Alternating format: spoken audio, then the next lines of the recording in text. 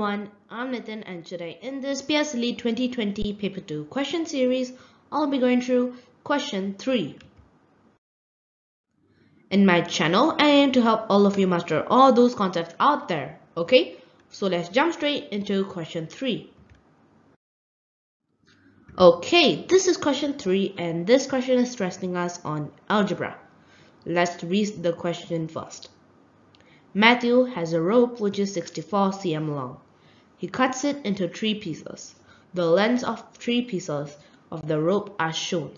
Find the value of U. Okay, so this is the 3 pieces of rope and they add up to 64 cm, right? So first what I'm going to do is to find the total in algebraic form. So I'm going to add U plus 8 cm plus U plus 2U. Okay, so it will give me 4U plus 8 cm.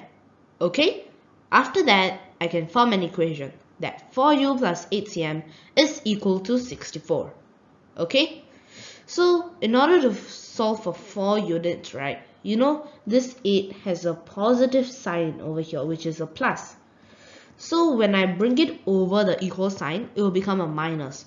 So it will become 4 units is equal to 64 minus 8. Okay, which will give us 56. And they are asking us to find the value of U. So U is basically 1 unit. So in order to find 1 U, we basically take 56 divided by 4, which will give us 14.